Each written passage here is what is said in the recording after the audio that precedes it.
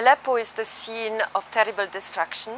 The noise of clashes and fighting is a common occurrence now since 2.5 years. Some hospitals, schools, public facilities have been damaged, affecting everyone's life.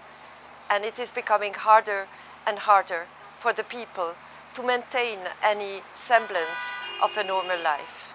There was 1 hour electricity on most days, and the lack of electricity and water is affecting mainly hospitals because surgical operations are delayed, incubators do not function, and machinery does not work. What I saw is that the health personnel was very busy and really caring for patients from all over Aleppo and beyond. The ICRC is supporting collective kitchen in Aleppo city, providing cooked meals to approximately 30,000 people per day. Tens of thousands of displaced people live in dire conditions in a volatile and fragile security environment. The ICRC and the Syrian Arab Red Crescent are also helping displaced population who are living in unfinished buildings.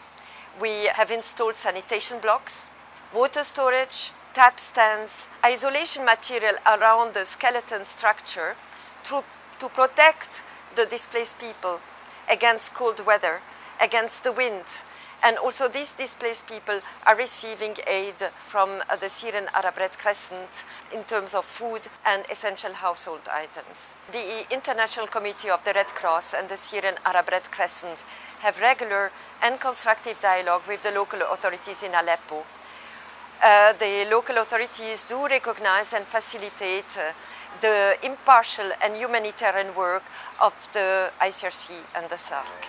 Our continuous dialogue with all sides yielded results and made it possible to reach and assist millions of people in need.